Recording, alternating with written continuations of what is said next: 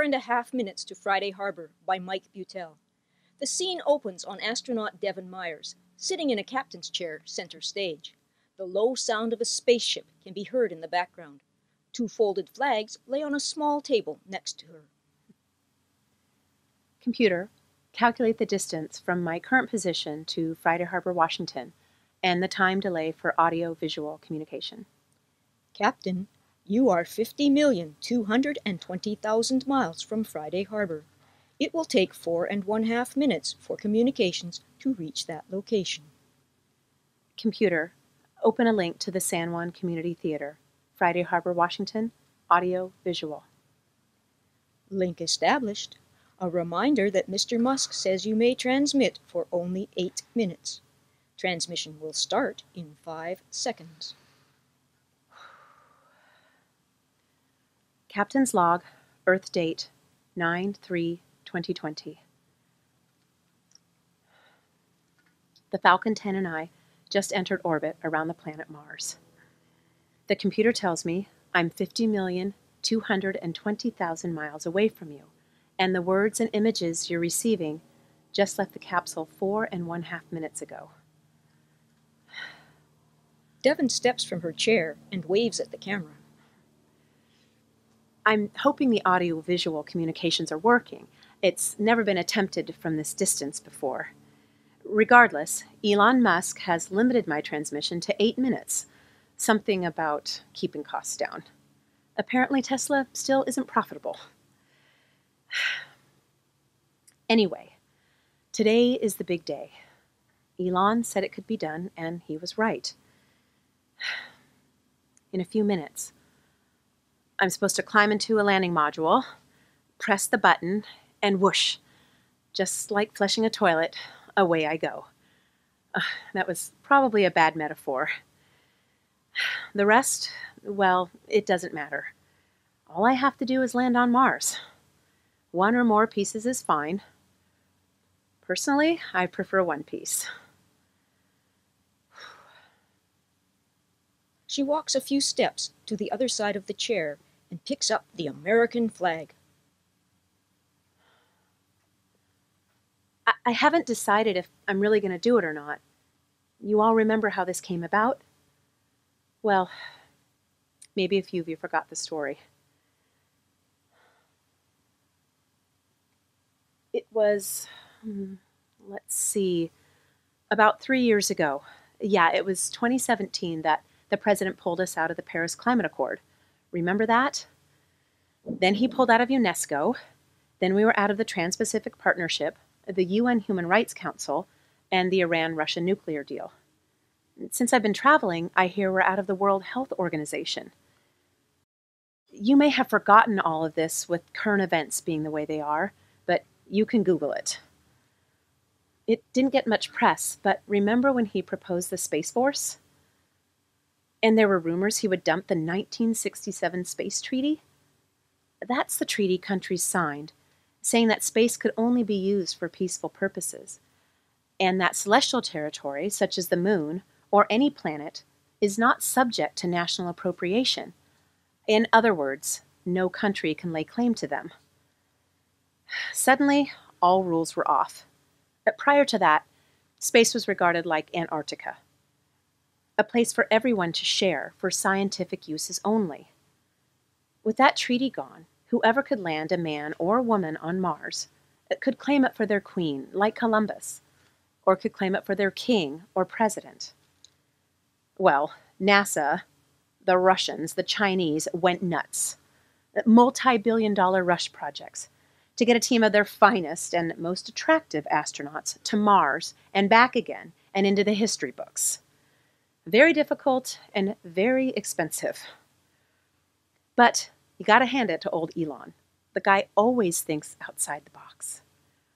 He says, why not just send some old guy or gal with a terminal disease on a one-way trip? They're gonna die anyway. Let them go out with a bang. Bad pun. It would be a fraction of the cost and complexity of sending a team on a round trip and accomplish the same thing. So, here I am, 4-stage pancreatic cancer.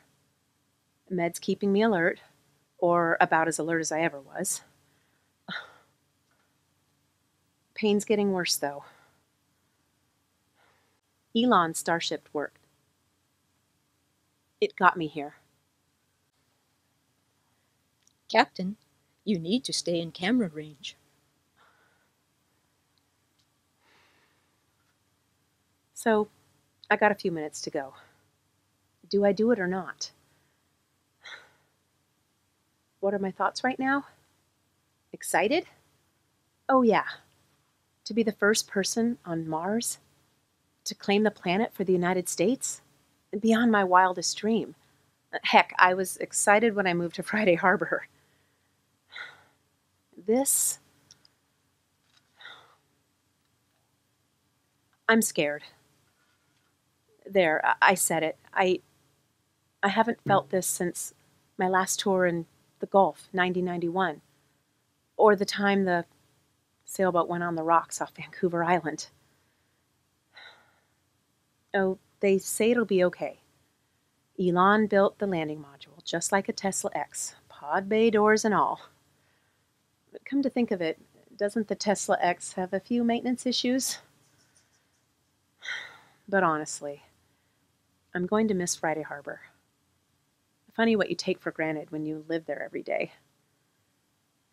Take that away, sit alone in a tiny spacecraft hurtling through space for 6 months. It gives you a lot of time to think. You know what I'll miss? Standing up at the American Legion post, watching the ferries coming and going, breakfast with friends at Lime Kiln, or dinner at Haley's, sunsets on Westcott Bay. I miss watching the storms at South Beach, or feeling the fog on my face in Mosquito Pass, or listening to the whales on the west side. Most people like to look at them. I like to listen to the whoosh noise that they make. But most of all, I'll miss you guys. I guess I had to travel 50 million miles to realize that what we do each day is important because we're exchanging a day of our life for it. Arguing over politics is a waste of time. The man convinced against his will is of the same opinion still. She picks up the American flag and looks at her watch. Well, time's almost up. What am I exchanging this day for? She paces once or twice, looking at the American flag in her hand. The president wants me to claim Mars for the United States, but I think I'll do this. She puts the American flag down and picks up a United Nations flag. The White House is going to have a fit over this. Crash or land safely, this is going to be the first flag brought to Mars. I'm going to go down there and claim the planet for all men and women to live in peace and harmony.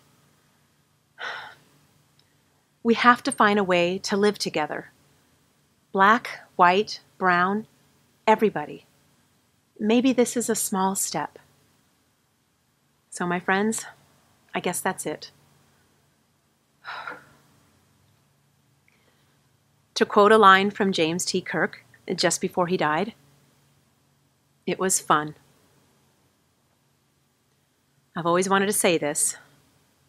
Computer, open the pod bay doors.